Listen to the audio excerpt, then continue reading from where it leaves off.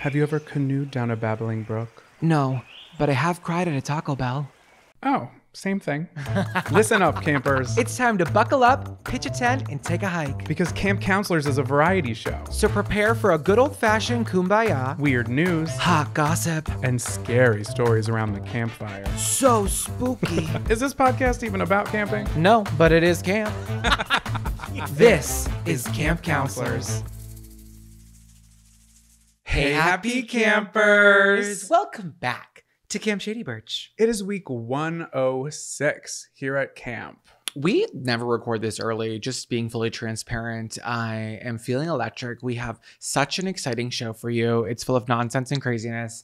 And to pregame this show, I started off my morning with 2 ice cold cheesy breadsticks from Papa John's. My mouth is coated in a garlic butter. I'm washing it all down with a Polar raspberry lime. And I'm invigorated that you're here and you're listening. So thank you for being here. I love that you're doing that at 10 a.m. That's like magical. We just never start early, but we're just boots on the ground today because we have to get this story out. It's essentially breaking news, what we're about to break to you. Y'all are not going to believe who was sat next to us like 3 days ago. At a major motion picture event. But I don't think it's a motion picture. It's a major Hulu special event. Was it Hulu? Yes, it was. Okay. Yeah, FX specifically. Yes. Hey, but before we go there, we have to go back. All the way back. Where my Epcot girlies at? Where my Epcot girlies at? Okay, so where does this story begin? Because the tale for the opener of today's episode is truly an event that we experienced this week, that we were in the middle of it, in the throes of it, and saying, campers need to know, campers are going to die. We tell fables. We tell a lot of fables, but this, we have photographic proof of what was going down. So please. Yeah, and at the end of it all, you're going to have to make your own judgment about what's true and what's not, just like the court of opinion, but like we'll get there when we get there. And I think we're going to start off with what the event was. It was for the FX show Grotesquerie, which I feel like I can't say without going grotesquerie. Yeah, I think that, so it's a Ryan Murphy show, and Ryan Murphy has produced like 1,100,000 shows. Ryan Murphy, actually, let's just start off by getting the elephant in the room sat for a second. Sit down. Because that elephant's Sit down, standing, and elephant. it's stressing me out. The elephant in the room is Ryan Murphy. Ryan Murphy is in the middle of being some sort of, not canceled, but they're putting him under a critical lens. I think rightfully so. No, I totally agree. I think he loves to make stories gay that aren't gay. As a gay man, like my like sassy side's like good. Like, why can't we have a part of history? But at the same time, it's like we can't just like write these in because you want to, especially when you're retelling historical events. Right. You're talking about the Menendez brothers. And as someone who didn't see an episode, but I saw the trailer, I was like, oh, this is like homoerotica. Is this what this show is about? Again, didn't see it. And so I don't know. But we're not going to give our opinions on it because we didn't see the show and I don't know much about the Menendez brothers. But I do know that Ryan Murphy can be problematic. And can I see why? Yeah, 100%. That being said, we did go to this event. This was before it came out, though. The trailer was out. Why does this always happen? I'm always like raving about something before Scandal. This, and then when after we saw It Ends With Us, I was like, I love Blake, and everyone like the next day was like, Blake deserves to be like never in a movie ever again. And I'm like, okay, I'm always on the wrong side of history with this kind of stuff. I guess I don't want to be. You're missing the biggest one. What? The Bachelor. Oh, The Golden Bachelor? No, The Bachelor. Oh, when my friend Sydney went on, I was like, she's going to do so good. And then she ended up being canceled by the entire internet. And I have opinions about that. And I'm still good. I always ride for these people. I'm like, Sydney, I think you're a great person. I think it was lost in the edit. We're getting lost in the story. We are truly getting lost. So the event opens up at this Grotesquerie screening. It's the world premiere of the show. And I was asked to go. I could bring +1. I brought Jonathan. And then my managers right now are just so obsessed with getting me with photographs taken of me. I don't know. The push for me to do red carpet stuff right now is a little overwhelming. It's like, I don't need to be, why am I there? You know what I mean? So they were like, oh, if creators want to do the red carpet, they can do it from 6:20 to 6:30. I'm like, oh, there's a 10-minute window for me to get my photo taken.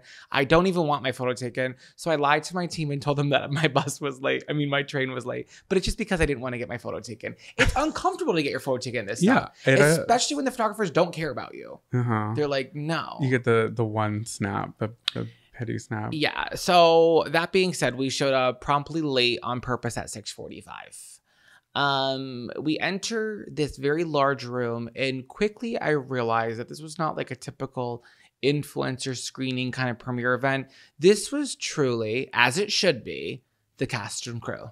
Right. And at some point, you're right. It's like, what are we doing here? What are we doing here? Grateful to be your +1, but like, what are we doing here? Yeah, 100%. I don't think I deserve to be there over anyone else in that room. You know what I mean? Because they were actually on the set, and I'm over here like Snapchat in the corner. But boots were on the ground, and this holding room that they had us in, which was where like the red carpet is, which was like a very pretty burgundy. No, that's not it. Oh no, it was purple. Stunning. It was like a great dark set. Purple. Yeah, and they decorated this room. There was a bar in the middle. They were like, "Hey, it's not open till the show's over." Okay, that's fine.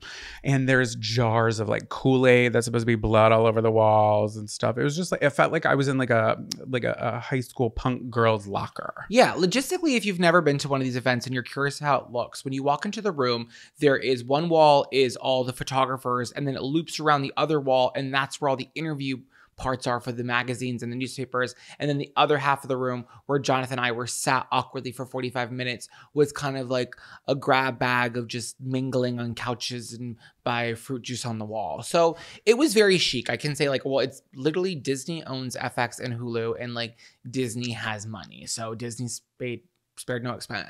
Also, everybody who's working there is so in character with the show. True. I had no idea what the show was going to be about, but there were people in like nurses' uniforms and like not inspectors, investigators with their like hazmat suits on with flashlights, like looking around, and every table had a little a tent that had like an evidence number on it. Yeah, it was cool. I love that. It's very cool, and everyone looked great, and everyone appeared to know each other. I didn't know a single soul in the room. I was like, okay, they didn't invite. I feel like they didn't invite any other influencers, or maybe they didn't go. You know what it was competing with that night that I realized after? What? That was the Madison Square Garden Charlie XCX concert. Oh yes. So they probably reached out, and everyone was like, "Baby, I'm having my Brat summer finale tonight. Yeah. I'm not going to this." And me and you were like, "We'll go." Everyone's taking their final bite of the apple. So we're sitting down, and a very important person, for weird reasons, and we'll get there when we get there, walks in. The celebrity in question, if you're listening audio only, was Mama Kelce, Donna Kelce, matriarch to the Kelce brothers' fortune and fame. Yes, Donna Kelce. Soon to be, hopefully, future mother-in-law of Miss Taylor Swift. Yeah. So Travis is in the show. That's so Ryan I'm Murphy, confused. though. Ryan Murphy loves stunt casting. And like, am I a sucker to stunt casting? Of course. When they have a reality TV show up on Broadway for a limited engagement, I like it. I think it generates buzz. So like, yeah, I think at this point in Ryan Murphy's game, he's got to stay creative. And it's like, of course, Niecy Nash is leading this cast, and she is a powerhouse. But why not add a little flavor from, I think, the sexier Kelce brother? But I feel like I'm wrong in that. I think people like the Eagle, but I like the KC. No, I think he's Which one do you think the is cuter cuter? one for sure, Travi. Oh my God. So you think that, but collectively, campers, we'll have to get some outreach here. We're gonna send some cue cards to the cabins tonight, and we're gonna have you fill out which Kelce brother. We're doing, okay, this is literally demographic research at this point. We have to do it. We're basically the census. So we're gonna send that to your cabins tonight, campers. Please fill out in the comments below, who do you think is cuter? Whatever happens, happens. It's 45 minutes in the holding cell of this event space, and then they release us into the theater. And I love when events like this do offer a little refreshment, a tiny boxed water and a milk carton, and then a bag of popcorn. In an evidence bag, it's in the details. People do not eat at these events. When you look at me at these events, I am like basically like chewing the paper from the popcorn bag. I'm just like making it into a ball and like throwing it up and gagging out like a dog. Like, I'm just disgusting. I cannot be given food. I could literally be at the UN press conference and I'd be like on the stand eating a celery stick, like if it was available. Like, I just always am snacking. So I was very grateful for the popcorn add-on feature. So while we're grabbing our bag of evidence popcorn and we're being escorted by the ushers walking us to our seats, and the people are already sat in this room, which is red light. It's very, very dark. It's very spooky. I don't know. I felt like a little order of French fries under a warming light. Oh, like a heating lamp? Yeah. Yeah. Well, they were kind of continuing the vibes of the spook into this theater space. Right. So we're walking and I'm like, okay, are we going to stop anytime soon? We're still walking. I'm like, oh, wow, we're getting close to the podium where everybody stands up and does their speeches. And we're walking. They sat Zachariah in the second row. There are 4 seats in this second row because it's split up by the aisle. So it's Zach, me, and then 2 empty chairs. Yeah, and like we are on the side of the theater that is directly near the podium. So the podium is, I would say, 7 feet in front of us. I said, why did they seat us here? I'm not upset, but I'm definitely sitting with the cast at this point, which is just, guys, we're not bragging. We're just like in pure shock because we're like, I should not be here. Like the entire cast of people is mingling 2 feet away from us. And we're just sitting there. And then guess who is sat on the row directly behind us, ushered in? Mama Kelce. So Mama Kelce is sitting on the aisle seat, and all the stars are sitting on the aisle seats. So there is us against the wall, 2 seats to our right. Directly behind those 2 empty seats, and the next 4 is Donna Kelce. And her guests. So they're filling up that row. And then the 2 seats next to us, each of them had like a name with a piece of tape. And the seat on the furthest side had the name ripped off, but the tape was still there. So Jonathan looks at me and he makes the most stunning revelation that has ever been uttered in the counselor universe. Jonathan, what did you say to me? Travis Kelce and Taylor Swift are supposed to sit next to us. And that is not a lie. That is not a joke. Every other star was accounted for in the aisle seats directly in front of Mama Kelce. Allegedly. Travis. We're still not sure, but in this theory, in this fan fiction here, it does appear as if those 2 seats would have been for Travis and his guest. His guest would have been Taylor. And the reason why they couldn't come was due to a scheduling conflict because of sports. Oh, is a scheduling conflict? What is he doing? He's literally playing football. So? I know. And I'm like, honestly, like football's going to end soon. Like this could be the upswing of the next part of your career. Like you're really missing out. And they could have met us. And I think they were like, who would Tay? Because like Taylor and Trav, they're long line. They're good friends of the show. Good friends of us. Last time I talked to Taylor was like a couple weeks ago. I was just checking in on her, making sure she was good. And like, we just go really far back. I can't even get into it right now because it's just, our families and our friends are just, we're a woven tapestry. And our song is a slam and screen door. So I texted her, I said, hey, where are you? Like show's about to start. And then the text failed. So yeah. You got to bounce back. They never came. And I kept thinking at some point, oh, it's going to be they're going to come out from behind the curtain. I thought so too. And they didn't, campers. But this seat was for them. No one told us that because we're investigators at this point, and we got down to the nitty gritty. So yeah, but while we were waiting for them to show up, which they didn't, something really funny happened I want to talk about. What?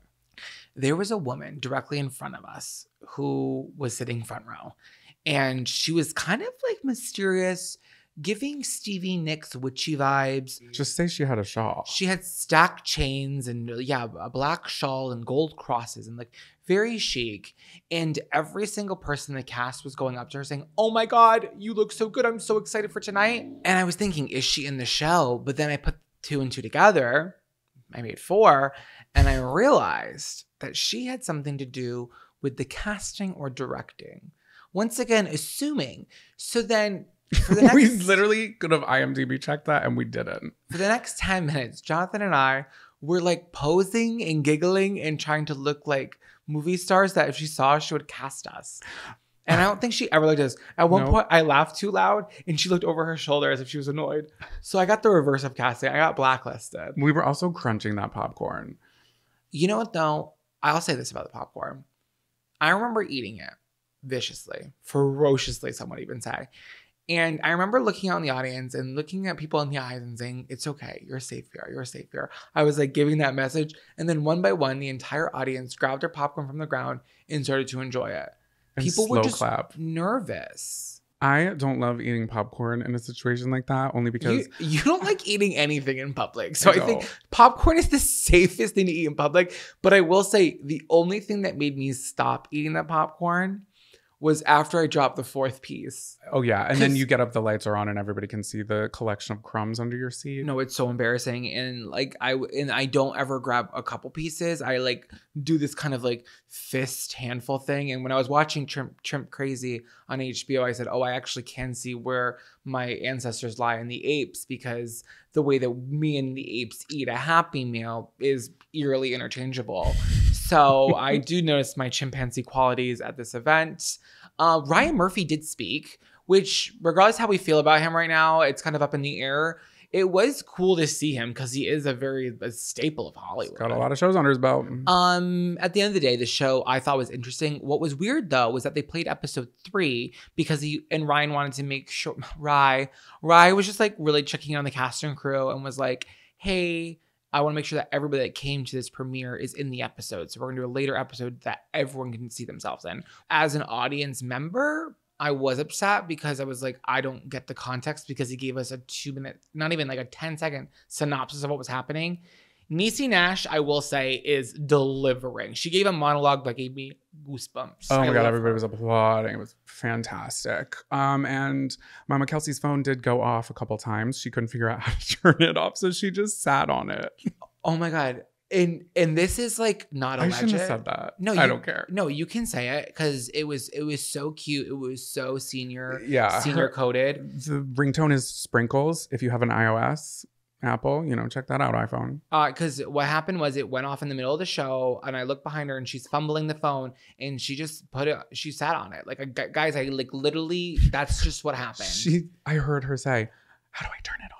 And she couldn't turn it off, and it was like right before Travis was about to come on screen. So she literally just shoved it under her butt, and it muffled it. If this gets back to Mama, and because it will get back to Mama, because of course my connections with Taylor and Travi. She is a Nepo mommy. Jonathan said that on the couch last night. He's like, oh, if you think about Donna Kelce, she's a Nepo mommy. I told him, I was like, I don't think that's ever been said out loud before. That was really funny. Who else do you think are Nepo parents? Tokyo Tony, she told people on the internet that she had 418 million people watch her wedding, and that is just not true. She is lying about everything, and if you don't know who she is, you probably have seen her in a meme. I have shared them 100 times. It is Blac Chyna's mom. So can you imagine Blac Chyna and Kris Jenner at dinner? Wait, I'm clocked in. I want a martini with those two. Whoa! Daddy Del Rey. Yeah, I guess, but she's so low-key, and he's even more low-key. He did walk her down the aisle. As of today, we did find out that Lana married the alligator hunter, which we'll get there when we get there. But also, I'm looking at the pictures, and I'm like, this could have easily been like a music video. I don't think it is. I don't know. Let her live her life privately. I don't like when there's wedding pictures of celebrities, or like when Lady Gaga was at her sister's wedding or whoever's wedding that was. And there's like a picture from like a drone or a helicopter. How is that not illegal? It's like, oh God, we have to block the airspace now? Also, it's somebody else's wedding. Like, why are you doing that? That's why when Kylie Jenner had her first baby shower for Stormi, everything was tented in the backyard. Because like she simply had to, because it's like, I can't enjoy a personal moment without having drones above my house. Yeah. They would see a lot if there was drones above our house. Actually, I'm not outside naked. I don't know why I said that. Never mind about that. Donna was not famous before she had those boys. And it comes down to who is Nepo Mommy. And it's DKNY, because Donna Kelce was in New York, not Donna Karen. So at the end of the day, was the event fun? Yeah. When it ended, was I enjoying the cocktail party? No, because I didn't know anybody. Everyone was cast and crew. And I had a free glass of wine. I looked at Jonathan. I said, okay, I want to go eat dinner because the past plates are the size of a nickel. And I need to actually grub down on some good food because the popcorn is not settling right. So we leave and we go out to dinner at this, little restaurant right around the event space. And when we went inside, you guys, we met a server who can only be described as the word pernicious. Completely and utterly pernicious. Morally corrupt, I would say, Faye Resnick. Can you give us a definition? Of course I can. Merriam-Webster.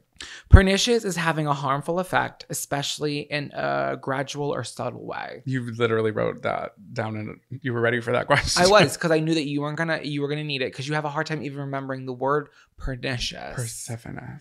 No, pernicious, because it just means like, oh, you're dark-sided, you're scaring me, but it's in a subtle way where it's like, am I going crazy? It's like the gaslighting of crazy is pernicious. Right. Because when we walk in and she comes over and she's all bubbly, a little spacey, and she's like, hi. I'm like, hi, you guys still serving food? And she's like, yeah. I'm like, sorry, I'm asking a weird question. It's 10 p.m. I'm just making sure I need to eat because I'm not here just to drink. So she's like, oh, you can sit at these 2 tables? And she turns around, there's two tops, but one is dirty. And I was like, oh, we can sit at this one, the clean one. It also only had one chair. Yeah. And I was like, we'll sit at the clean one. And she says, quote, you can sit there, whatever. And then she proceeds to twirl her hair and chew her gum that she didn't have in her mouth. Like, what was she chewing on? And she walked away. It felt like a Judd Apatow depiction of like a spacey waitress in a 2009 like adult comedy classic. So then we sit down and she takes our drink orders and they had a full wine list. So I go, can I just get a glass of Prosecco? And she gives me a look like they didn't have that there. And I'm like, do you have Prosecco? And then she gives me an answer as if that was a dumb question. She goes, yeah. And then she looks over to the bar and there's like a shit ton of bottles and there's Prosecco like everywhere. And I'm like, well, why are you making this weird, girl? And then she kind of rolls her eyes and then walks away. Yeah. When I ordered my Tito's Mule, she was very confused. It was an interesting dinner. Like, we were laughing so much because like what had just happened with DKNY and now with this perniciously morally corrupt waitress. Jonathan did order the tuna melt on pumpernickel against his better judgment. Jonathan has a real deep-seated hatred towards pumpernickel, and we as a community in campers, like, we've sat you down, Jonathan, and we've tried to get to the nitty-gritty of why you hate brown bread, and I don't think you've ever been able to look at any of us campers and tell us why that is. Do you want to make a comment about your hate of pumpernickel? No comment. I it's not my bread of choice. It never has been and it never will be. Jonathan is so media trained. I ordered the meatloaf because I'm a freak. Why is meatloaf, like, why is it served like a loaf? I love meatloaf, and let's just skip to the ending here. The meatloaf wasn't good, and I almost got my safety meal, a turkey club. But you looked at me and you said, just get the meatloaf. Like, when do you ever have a meatloaf? And it felt like a good idea because you always get a TC. I totally believe you because I never get the ML. And I was like, let's just like be freaky and get the meatloaf. And when I ordered that, she made me feel stupid. And when it came out, it was fun. It was a little dense. Like it was packed too much. Yeah. I needed a little bit more airflow. But no, it was just a totally pernicious night. The Taylor Swift not showing up to Travis' like big night was kind of pernicious. Him not showing up is totally outwardly. Oh, and vicious. I will say I didn't hate his acting. Like, it didn't feel too like. No, because he's so he's actually very charming. He's charming. I was smiling. I was smirking. I was putting my hair behind my ear and giggling. Travis, he's got swag. Don't say that again. No, because he does. Because if I was on screen delivering those lines, it would have not come across the way that he did. Like, I was like, oh my God, is he flirting with me? And then Niecy Nash was like, that's my man. And I said, okay, niece.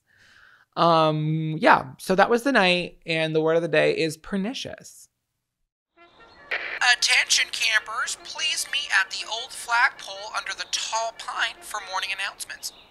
Welcome back to Morning Announcements, campers. This is the part of the show where we share news articles with you that you might have missed that we want you to spread like wildfire. Jonathan, will you take us on your reporting journey? Yes, I will. Get your beakers and your goggles out, campers, because we're going to the science fair. So this is a CNN article. It's a CNN Science article. Okay, STEM. I thought you were going to say get your guide. Get your guide. Get your goggles. Get your goggles on. So it's a CNN Science article by Issy, Ronald, and it's titled "Scientists Who Discovered Mammals Can Breathe Through Their Anuses Receive IG Nobel Prize." Instagram Nobel Prize? And that's what I thought. I didn't actually figure out what it stands for, but it stands for some. You can guess, but I'm not going to be able to tell you if it's correct or not. Oh, because you never looked it up? No, I didn't. I looked up what it is, but not what it stands for. I'm going to guess international global, which just means the same thing twice. It's so nasty. We had to say it twice. Okay, so here's what it is. Okay. The Instagram Nobel Prize is a satiric prize awarded annually since 1991 to celebrate 10 unusual or trivial achievements in scientific research. So the award, their aim for this award is to celebrate the unusual, honor the imaginative, and spur some people's interest in science, medicine, and technology by making people laugh, then think. So they did have a full live stream of this happening. And when they re-uploaded the live stream, they put like a couple edits in to show what they were talking about. And it's not really that long, but I did watch a couple clips. These people were having fun. I was like expecting something really boring because it's science. I'm sorry to my scientists. Hey, science was my favorite subject, but it can be boring, especially for an award. Sorry, I'm bored. Yeah. But they were like throwing paper airplanes, and there was someone who was singing about Murphy's slaw, like coleslaw. I don't know. It was a hoot and holler and good time. So it was a 2-hour ceremony, and it was just as quirky as the scientific achievements it was celebrating. Audience members were welcomed to their seats by accordion music, and I think that's what Ryan Murphy was missing when we went. Well, I think accordion music can really elevate any space. So I would have liked it. Yeah, of course. So among these collecting their prizes was a European-wide research team who was awarded the Probability Prize for conducting 350,757 experiments to demonstrate that a coin tends to land on the same side it started when it's flipped. That is such critical information, campers, because if you're in a situation where you have to do a coin toss, go with where the coin started. Yeah. You're like, okay, I'll pick, but let me see where your hand's at. Yeah, that's important information. It is. Oh my God, Jeremy Allen White. Jacob White and someone else won the Botany Prize for finding evidence that some real plants attempt to mimic the leaves of nearby fake plants. That's scary to me. Well, yeah, I think we're all influenced by our friend. Speaking of Charlie XCX and Apple, there's a book. It's called Botany of Desire, and we were forced to read it in college. I don't remember what course I was taking, but it was required of me. And somewhere in there, they were talking about how apples have been able to change over time depending on what people like. And I just couldn't comprehend that. It's really, apples are so interesting to me because if you do like your research amongst your peers, a lot of people aren't consuming apples the way that I'm consuming apples. It's true. You do eat an apple a day, and I haven't seen you with a doctor. I eat probably 3 to 4 apples a week. Mm-hmm. I think that's pretty interesting about me. I'm always afraid to... I do. Like, when I think about myself, I'm like, oh, so that's dumb. an interesting quirk about myself because I don't think people are eating apples the way I'm eating apples. Like, if you're out there eating apples, campers, like, let me know. But I don't think you are. Yeah, but if you are, you're not alone. You're like at an icebreaker. You're like, my name is Zachariah. Oh, no, wait, it's 2 truths and a lie. And that's when everybody's like, and my lie is, and it's like, no, you're not supposed to tell us that it's a lie. Anyway, let's get back to this. We're derailing. Yes. Please. Everyone focus. I didn't take my medication today. Okay, so this guy named James C. Lau won the physics prize for demonstrating and explaining how a dead trout swims. So I guess they could maybe muscle memory. I don't know. And there was a French-Chilean research team who won an anatomy prize for studying whether hair swirls in the same direction on the heads of people in the northern atmosphere as in the southern atmosphere. So you know how like the drain goes around, like it swirls the opposite sides. So apparently people's hair like swirls differently depending on where you are on the prime meridian ass. That is really interesting. Yeah, it's like thinking outside of the box because who would have thought that? Is that helping anything on a global level? No, but should we award something to it? Yes. Yeah, why not? Okay, so then here we are, the stars of the show. Japanese research team led by Ryo Okabe discovered that mammals can breathe through their anuses. And there is a picture of them demonstrating this. They were truly having a great time. And this picture is what made me want to do this article because just reading the headline, I was so bored. I'm sorry, snooze fast. But they're like dressed up. One of them was dressed up like a cow. The other one had was shooting air through one of the balloon pumps, the hand pumps, to show that air goes in the anus and you can breathe as a mammal. How does it get to your lungs? I don't know. You're going to have to read their paper. I tried to read the paper. I couldn't even read the title of it. Are we considered the mammals here, or are these animals? People can be mammals. I'm trying right now and I'm not getting anything. So they said that their research was initially done because during the pandemic, people had run low on artificial lung supplies, and they wanted to figure out if there was a way that mammals could possibly breathe a small percentage of survivable oxygen through their anal cavity. And it turns out we can. To that I say, some mammals have bad breath, and congratulations to everyone who won the talent show. Yeah, that's a big breakthrough for science. Thank you for sharing that. I thought it was fun. Also, it was a really slow news week, guys. That's what I got. Well, I have quite an interesting article. What is it? It's titled "Pretty Airbnb has 2-year waiting list despite guests being put to work." So this is from the Mirror UK. I love going to an Airbnb and them requesting that I cut the grass. Well, this is going to take a twist. Okay. So it's from the Mirror UK, and the author of the article is Lauren Beavis. So welcome to the world's only bookshop Airbnb, where guests can spend the night and run the store during the day. The Open Book is a delightful bookshop with an apartment above, allowing people to sleep upstairs and sell books downstairs. Located in Wigtown, Scotland's national book town, Wig.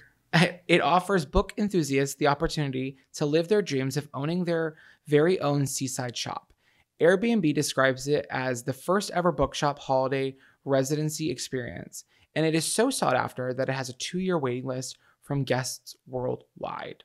So the Wigtown Festival Company established it with the aim to celebrate books, independent bookshops, and welcome people from around the world. So this town in Scotland is like the book capital of the country. Okay. So they kind of do this like book festival every year, and this is like the crown jewel of the festival.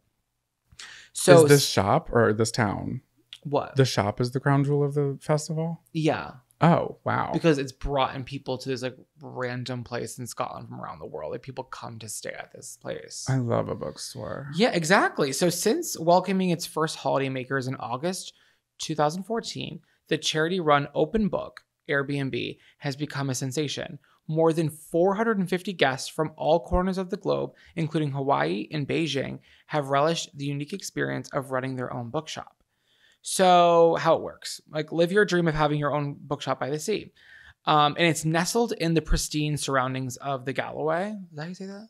Galloway? The Galloway. We need to get Saoirse Ronan on the pod immediately because she could sell this even better than I can. So it's a charming bookshop on the open sea town of Wigtown in Galway. And it's like a really cute bookstore on the bottom. And essentially like how it works, guys, is if you rent there and stay there, you have full control over the bookstore. Like you can open it, you can not open it. Surge pricing. You can literally price, you can rearrange the books, you can do your own specials, you can do whatever you want. Oh my God, that's fun. Yeah, so people go in there like with a bunch of different ideas. It's really cool. I think that's such a fun idea because it's like I would never own a bookstore or run a bookstore, but the chance to do it and be like, just stay above it, and look out with my little cup of tea. So this is the quote, I found it. During their stay, guests are free to change displays, price books, recategorize them, and make inventive use of the blackboard that entices visitors to browse or chat. Some guests are very happy to quietly run the bookshop, while others come with firmer plans and creative ideas.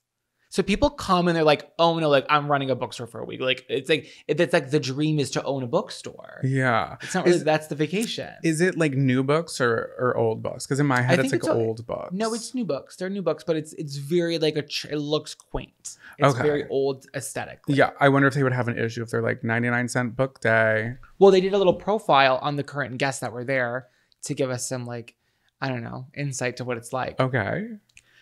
This week's guests are Daisy Young, 41, who journeyed from Hong Kong, and her secondary school friend, Lydia Mann, 42. Daisy, a psychologist in Hong Kong prison, discovered the unique Airbnb through an online blog. Wow. She shared, so far, we are enjoying it very much. My dream has always been to be a bookseller one day. But since it's very hard to become a bookseller and make enough money, we thought it would be fun to have a taste of it. The weather here is really excellent this week, and everybody here is just so nice. So it's like, she's like, I'm a psychologist. I'm passionate about books. I want to have this dream. It will probably never happen, but I could just go live it. This is like a really, on a wider conversation, on a wider scope here, very fun because I feel like I can't think of them right now, but there's probably a lot of ways we could do this in different markets. I like this idea a lot. This is cool. A hot dog cart. You can rent a hot dog cart. Yeah, that doesn't, for some, maybe. I panicked. I was trying to help you out there. But I agree. I think this is really fun because like she said, it's like you spend all that time doing what you want to do in your career. Let me just take a little break and run this bookshop. It's so cottagecore. Wait till you see the town. It's exactly what you want in a Scottish town. No, it's gorgeous. Wait, can you describe what the roofs are like? Are they shingles or is it like slate roof or thatch? Well, when you look at it from a drone shot, it's all these like small square patches of grass that are all like broken off by like stone walls and wooden fences for horses. Like very much like dirt kind of gray paths on a cliffside, very intensely green. And just, I don't know, I think it is kind of that like stucco and slate coastal town of Europe. Loves that. So the duo had come up with a theme for their bookshop this week. And as of today, it marks the Mid-Autumn Festival in China. They've chosen to honor their cultural celebration at the bookstore. Daisy explained, traditionally, we Chinese people gather with our families and friends on this day and light up lanterns and eat something called mooncakes, which is what we have brought and are sharing with the people today.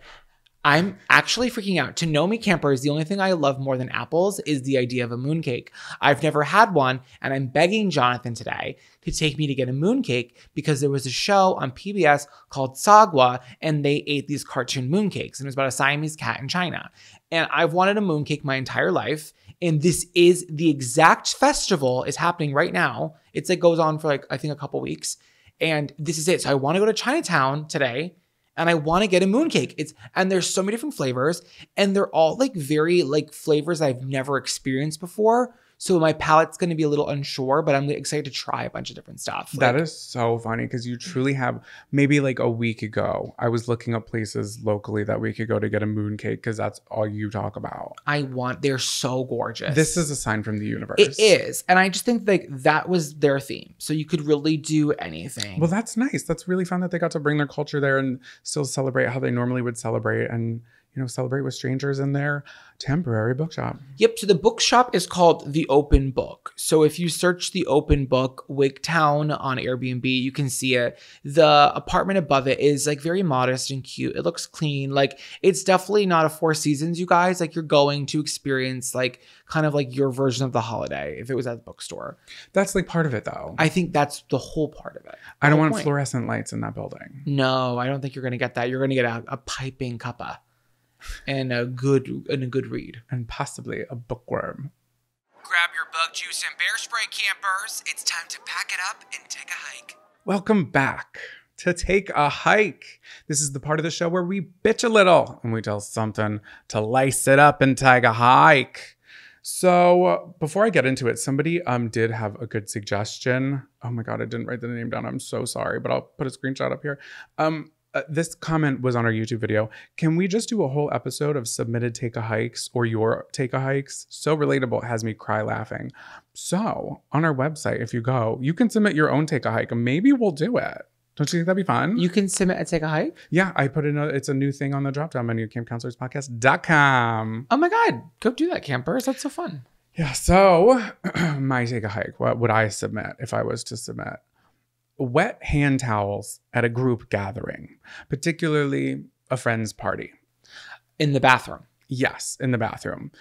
Now, I don't know everybody at this party. I just met this person and now I'm going to the bathroom and then I am feeling the dampness from their post-piss ritual. And that's just weird. Also, I hate a damp towel to begin with. Like it's just so annoying and so not necessary. And then it starts to smell mildewy. Even if it is clean. No, I totally agree. But I don't host for that reason. People aren't coming to my house. They're not going to experience that. If you're at our house, if you're in our cabin, you should feel blessed because we're just not hosting people. No, we're not. Maybe we should. Maybe we should just invite all the campers and I'll just, constantly be running a dryer of hand towels to exchange. Wait, I'm going to call myself out for a second because your friend came over who is helping style you for the upcoming tour and used our bathroom. And I was like, made sure that morning, I made sure that bathroom was clean. I was like, let me scrub the toilet. I'm going to scrub everything so it looks out nice. Because I knew she was coming over. I was like, just in case she has to use the bathroom, let's just like give it a little refresh, you know? And what I didn't do was replace the hand towel. And she came out of the bathroom and she was like gently wiping her hands on her pants. And you were like, was there no hand towel in there? And I thought to myself, oh, damn. I took it out, but I never put a new clean one in. And that's on me. And that's why you don't need people at your house. And that's why we don't, yes. No, I'm going to be so dead ass. Like, it's just, it harbors a smell of mildew. It harbors bacteria. And it makes me harbor a resentment for whoever's throwing this party. Your mom has those disposable ones. And I've never seen those in anyone's house except your mom's house. Really? I like them. The Kleenex hand towels? I didn't even know that was a thing until I went to your parents' house a couple years ago. Oh yeah, all my aunts and uncles have them in their house. Maybe it's like a family thing. Maybe it's a Pennsylvania thing. I don't know. I don't know, but it's a sanitary thing for sure. Yeah. Well, they also have the option if you're, eco-friendly to use a normal hand towel. But I think my first ever take a hike was the hand dryers because it doesn't dry your hand. And here I am not allowing my house guests to use a hand towel. Look at you. You have a lot of qualms about wet hands. Pernicious. Camille Grammer. Anybody? Please. Okay, so that's my take a hike. What's your take a hike? Mosquitoes. Get fucked. I'm so sick of these motherfuckers. It is literally, as this episode airs, October. What are we still doing here? You got to go. We went on to eat last week. I'm sitting at the table. They're like, we didn't have a reservation. That's fine. She was like, well, I'll take whatever comes up next. She's like, I have a table outside. I'm like, it's gorgeous out. It was like a balmy 70 at night. And I'm like, this is lovely. Except I'm being eaten alive by fucking mosquitoes. And it's like, in September, you got to go. And your reaction to that was crazy. His allergic reaction, not his emotional reaction. He had a bite on his hand and it started to look like, those topographical like globes, kind of like what we have here, but where they're actually bumpy. Is that one like that? Mm-hmm. I don't think so. It is. Well, that's what it looks like on your hand. Like a giant mountain was I thought we were going to have to take you somewhere because it kept growing. All my mosquito bites are just insane like that. Now, I have a thought. What? If you're drunk and the mosquito sucks your blood, is the mosquito drunk with you? 100%. That's crazy. I did so much research on mosquitoes. Okay. No, I know. Because I was like, wait, how do they survive the winter? Because I was like, do they fly south like a butterfly? They don't. And campers, if you've never been educated about mosquitoes, strap in for a little camp lesson. Okay? Everyone's sitting around the campfire or at your bunks. This is truly so camp themed. I'm obsessed. No, literally, you're a bugologist. This episode is sponsored by malaria. I'm just joking.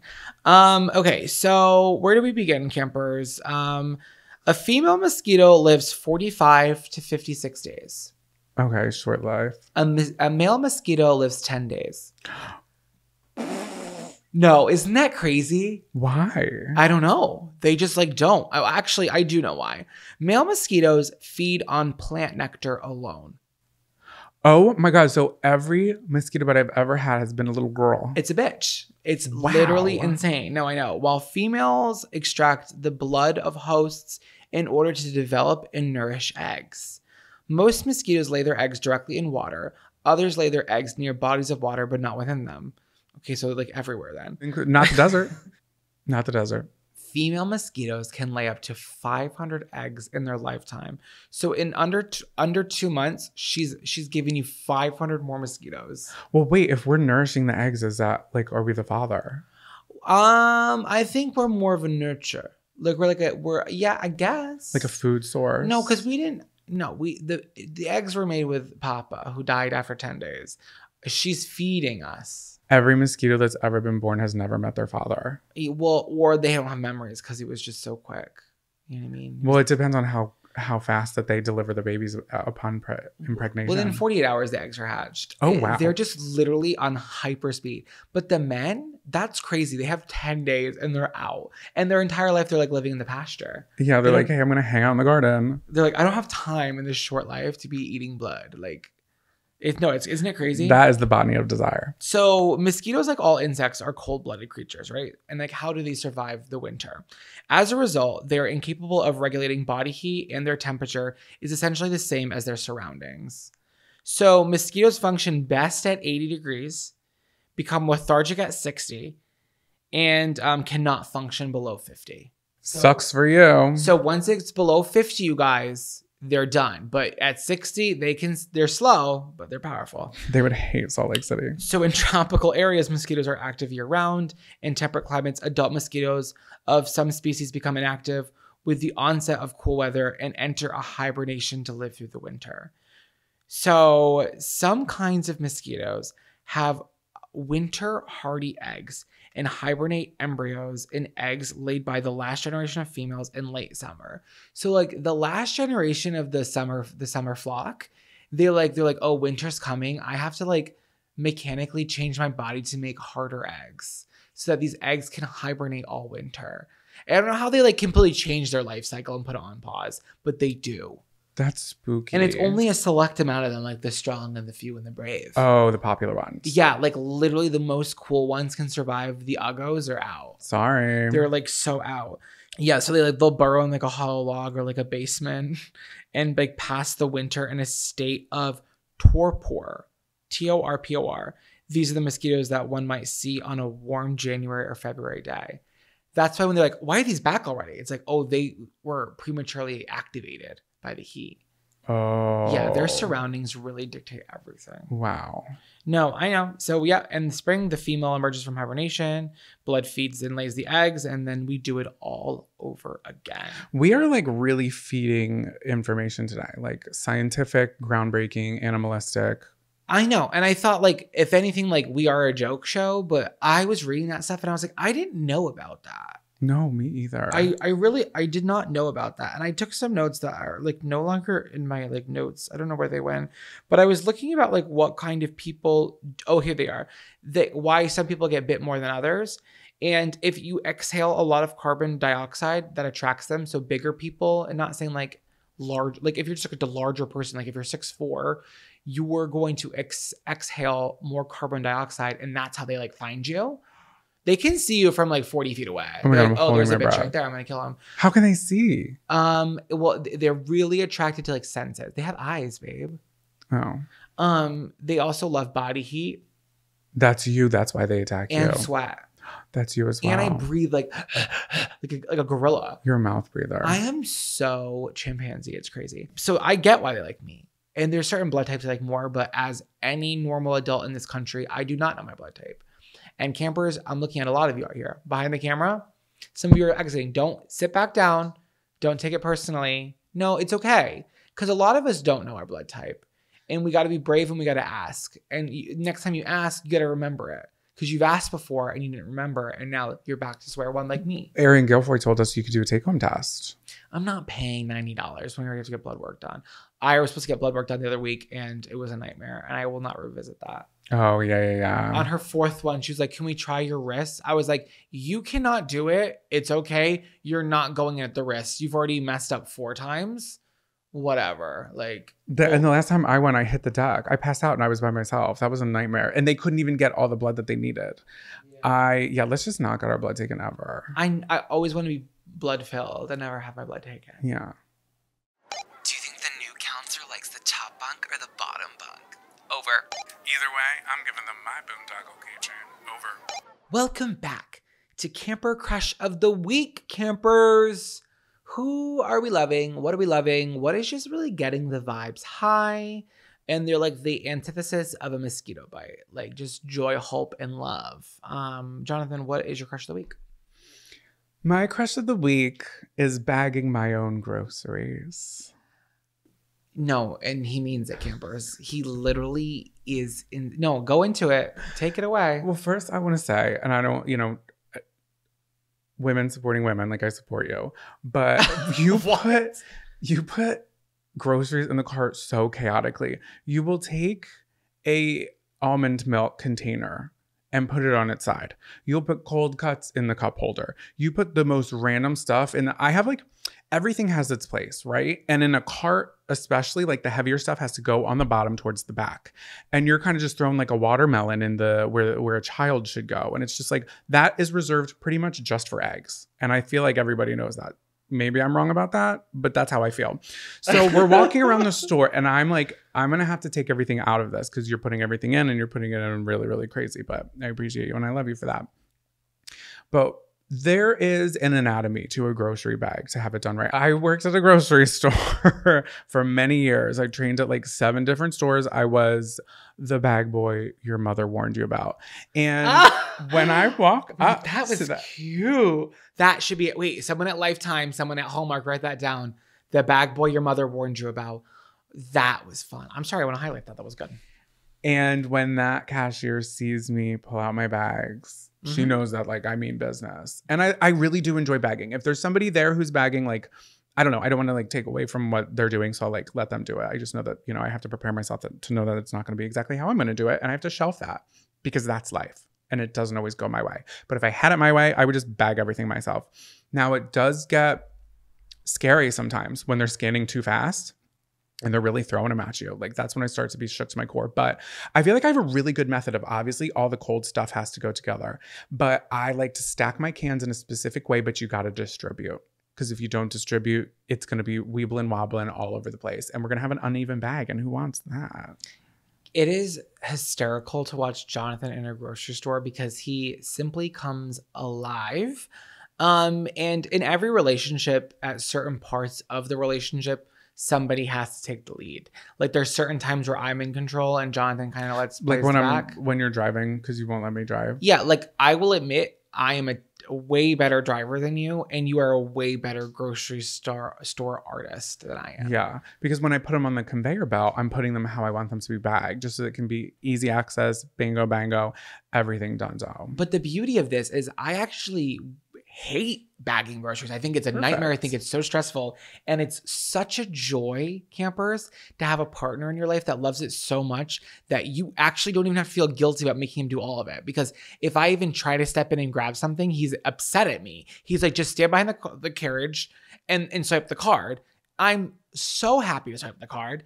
Just bag and put it all in. And you know what? I do put my honey ham in the cup holder. And I do put the watermelon wherever I can fit it. And it is a mess, but it all gets eaten. Also, I Venmo him for the groceries. Let's say we split the groceries. Yeah, you do. I'm just saying, I'm the one there that's like. Just want that to be known. Yeah, no, I'm just saying like I'm the one that's like by the little payment situation. Yeah, you're handling the interaction with the cashier. I'm handling building a legacy within a bag. Who else? I'm there to small talk with the scanner. Yeah. With the attendant. Yeah. And when I actually worked at a grocery store, I hated bagging. I think I just like hated bagging other people's stuff because they didn't put it on the conveyor belt right.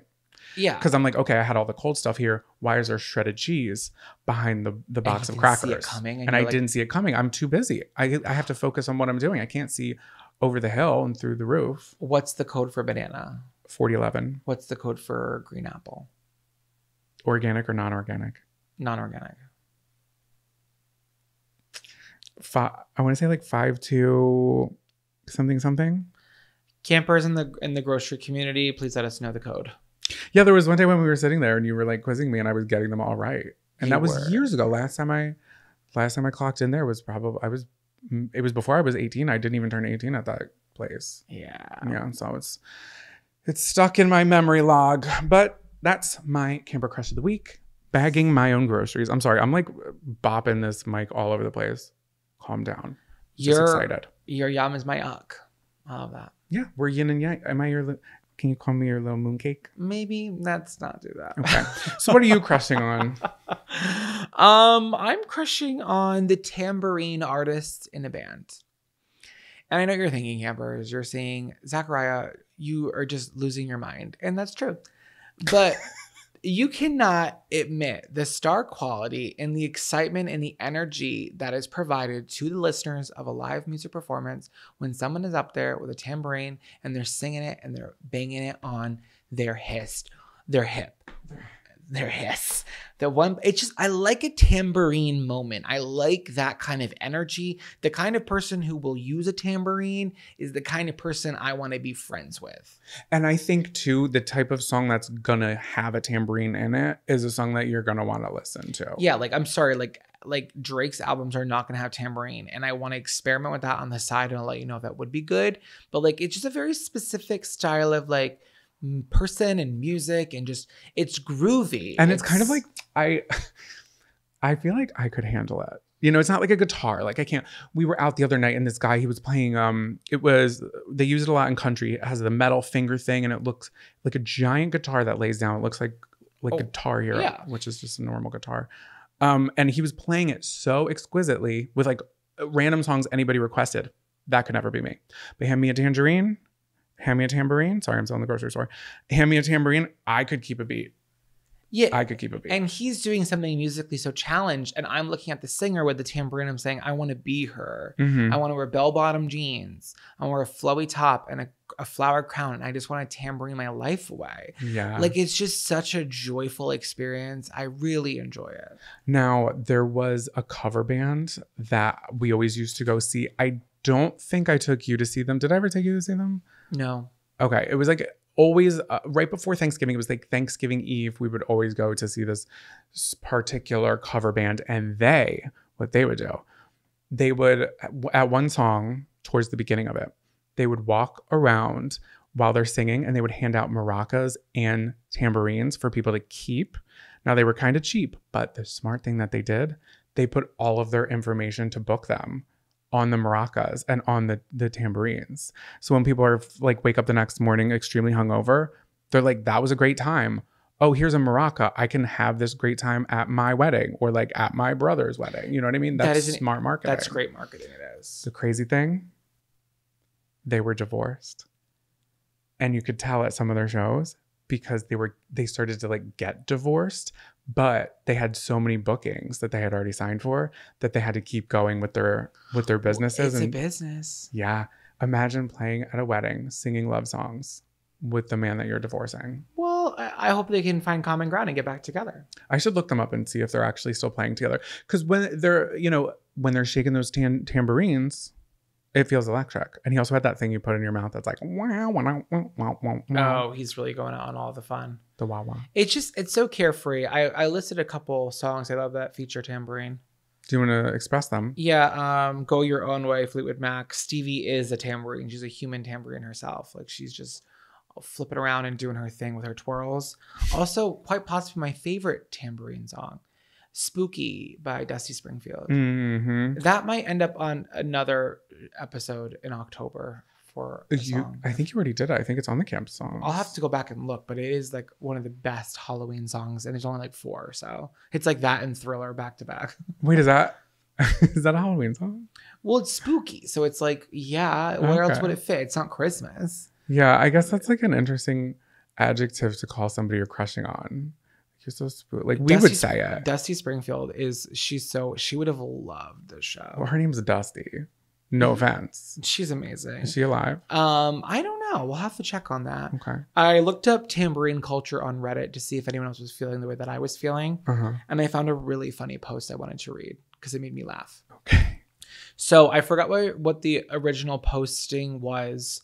But essentially this woman posted on Reddit being like, hey, I'm going to this Grateful Dead cover band and my sister wants to bring a tambourine. And I'm okay with her doing that like before, but I'm nervous that like if she's going to do it the whole show and it's going to be really bad. Like, how do I tell her not to bring a tambourine? So is the sister in a stroller? No, they're adults because they're going to Shakedown Street. So they're adults here. But it's just like, this is what Reddit's for, is to spread the good word. And this one man writes in, his name was Michael Serotonin. He said, at the lot of the show, totally fine, encouraged even. Show itself, absolutely not. He said, a few years ago, I was at a Grateful Dead cover band and a woman 10 to 15 rows ahead of me had maracas she was shaking. Offbeat. Incredibly annoying as I could hear it all too well. A guy a few seats over casually asked if he could give it a try and as soon as she handed it over, he chucked it as far as he could. Then he bought her a drink to make peace. If I wasn't already on my feet, I would have given the guy a standing ovation. That is insane to bring an instrument to a show and play it from the that's not okay. No, I don't think that's ever okay. I don't even think you should bring it to the lot, because I feel like if everybody's trying to like vibe, it depends on the person who's bringing it. Well, tambourine is a vibe. That's the thing. It's like not even a real. It's like it's that like blurred lines between like what is an instrument and what is an aura. You talk about a steel drum here? Like no, that's an instrument. That's a drum. I love that man, he probably already knew that he was going to get her a drink. He was like, in exchange for this drink, I'm going to get this maraca gone. Have the drink as an apology. Chuck that shit. Offbeat Goodbye. Too. Done. What song's been stuck in your head all week? Welcome to Camp Songs. Welcome back to Camp Songs, campers. What song has been stuck in your head all week? I'm excited about mine, but Jonathan, as always, you will go first. Campers, get your tambourines out. My camp song is Spite by Omar Apollo. Can you give me a refresher on that one? Why you gotta ruin every night? 50K spend it out of spite. I love Omar Apollo. I think he's so cute. I love his music. So I was doing, he also was just in that new, I don't think it came out publicly. I think it was a short movie. It's called Queer. And he had a full on like sex scene with Daniel Craig. We'll have to find it. Oh, Yeah. that movie, the new Daniel Craig movie, that's like, it's just in the festival circuit. It will be. I think Daniel Craig's gonna get an Oscar for that. Okay. That's like, when that comes to New York, we'll go see it. Because it's still doing like festival. So, Sorry. no, that's okay. I didn't know where it was, because when I typed in that he was acting, not a lot of stuff came up about it. I was like, oh, that's crazy. But anyway, I actually found Omar Apollo, and when he started blowing up, I didn't put two and two together that this person that I was like listening to and it didn't have like cover art that had his face on it on my iPod.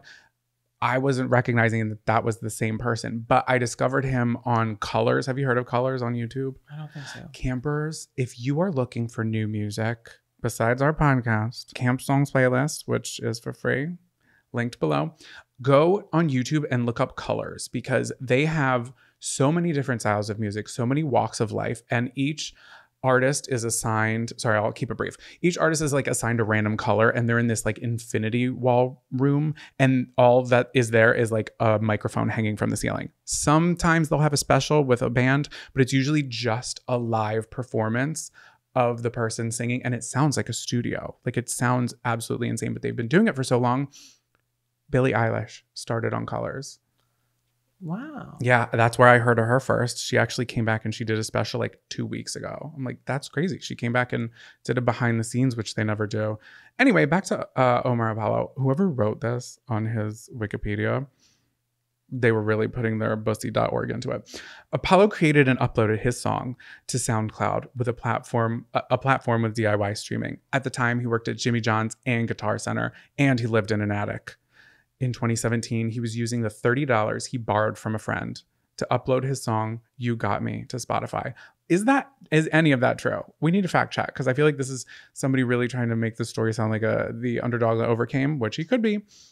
So we uploaded it to Spotify with the $30 he is now in debt for from borrowing from his friend. And then it racked up 20,000 streams in one day. 1 year later, over 16 million streams. Wow. Yeah, so that was like good storytelling, whoever's on there. And then also people were accusing him of queer baiting, because he presents himself not so much like anymore, but as quote unquote like straight. But he's like, no, I'm not queer baiting. I'm literally gay. Like, nobody asked me. Yeah, he's gay, right? He's gay. What a huge win for the LGBT. Like, Yeah. It's what we deserve this one. Mm-hmm. And he's really cute. He's so cute. He's with Frank Ocean for a while. Really? Yeah, and then a lot of his new music is about Frank. Oh, we miss you, Frank. Where Yeah, are you? but I don't think they had a good relationship. Oh. Yeah, but I'm going to be Team Frank. Sorry. See both sides like Chanel. I see both sides like Chanel. So that is Omar Apollo. The song is Spite. It is fabulous, fantastic. He's a real cutie. And I didn't know Daniel Craig is gay. And when Daniel Craig is not gay. He's gay in the movie. No, I think. But here's the thing. Because Who told you that? Listen, this is the point. This is exactly what I was saying about people calling Omar out for queer baiting. It's like, we don't know, and it's not really our business. But there is a lot of stuff online speculated that he's like been with a guy. I don't know, and I'm gonna be so honest and or earnest and or Pernicious. Pernicious. You're being pernicious right now? No, I'm not. I just wanted to reuse the word improperly again. I don't really care. But I think that he is. If I cared, I would think that, but I don't. So I don't. It would be another win for the LGBTQIA. LGBTQIA plus. Wait, that sounds like a streaming service. I love it. Okay, so yeah, that one. Okay, we're not getting into that. Okay. My camp song this week is also super undercover. I don't know if you've heard of this one before. It's Walk Away by Kelly Clarkson. Oh, hey. 2004 will never be the same because we got this song. That was the year the 90s ended. You think so? In my head, the 90s ended in 2004 when Kelly Clarkson came out with this song. Yeah, I can see how there's a blur there because I think to the untrained eye, they'd be like the 90s ended in 99. It's like, well, no, it's never that simple. Yeah, obviously we had the big Y2K celebration in 2000. And then there was Twin that kind of Towers. just like that. Yeah, we're okay. There's got to be some blur there, blurred lines. Nah, that's not the song of the week. Nope. Keep going. It's off the iconic Breakaway album. Can you picture the Breakaway album cover? She's at a house party. She's not. It's a kind of like a very light and breathy album cover, and she's like this. With her hands like that. Oh, you know what I'm thinking of? What? I'm thinking of Miss Independent Music Video. And that's not what the question was. Yeah. We'll get there. This video, guys, gave me chills. I don't ever remember seeing it before. She's never looked better. She's never looked cooler. It's really what 2004 coolness like looked like, in my opinion. What color is her hair? Her hair is brown, but it's pinned back into that like long hair like mohawk. Like, you know, people have a mohawk, but they didn't shave their head for it. They just pinned it back and they went up with it. Like Miley, I Can't Be Tamed. Yeah, or like Sanjaya. Yeah. Like that kind of like. Okay. Yeah, it's very cool. Very Fergie inspired. Okay. Black eyeliner, nose ring, hoops, drop crotch, green pants, a crop top gray blazer, belly button pierced, and these black knee-high, like, I don't know, like studded boots. And she's in this giant room, and it's covered in microphone wires, like the black wires all over the ground. She's with her big band. And then the entire video is so cool because it's just like little vignettes of people in their day-to-day lives, like actors, obviously, but like it's like a waitress, a police officer, a teacher, a hairdresser, and they're all just like singing the song as if it's like playing on the radio or in their headphones. And they're just like going crazy because they love the song so much. Oh, that's kind of meta. Yeah, so she's just like having them like in their like normal lives, but like just like jamming out to the song. Okay, so it's not even about like the music video is not about people like walking away from a relationship or something. No, it's kind of like how like that. So like that's what the relationship like. So the subject of the song is like about if it's not working out, then just leave. Don't say and make it worse. Like just get out. And I think her whole idea was like, oh, this is such a relatable topic that like it doesn't matter who you are, everyone can listen to this and get it. And relationship, a friendship, a job. I like the part in the song where it like does the breakdown. Is at the bridge and she's like, I want to love, I want to fight, I feel the burn of my desire. I want a man by my side, not a boy who runs and hides. Yeah, no, it's just so good. Should we sing the chorus a little bit? I don't know if I remember it. I'm looking for attention, not another question. Should you stay or should you go? Well, if you don't have the answer, why the hell you standing here? Hey, hey, hey, hey. Just walk away, walk away. All you gotta do is walk away. No, I just think Kelly's great. And she just is continuing to be a light in the industry. And I wanted to give her some flowers today. And that's a song that you definitely know. And when you put it on, you're like, this is her vocal. Like, ooh.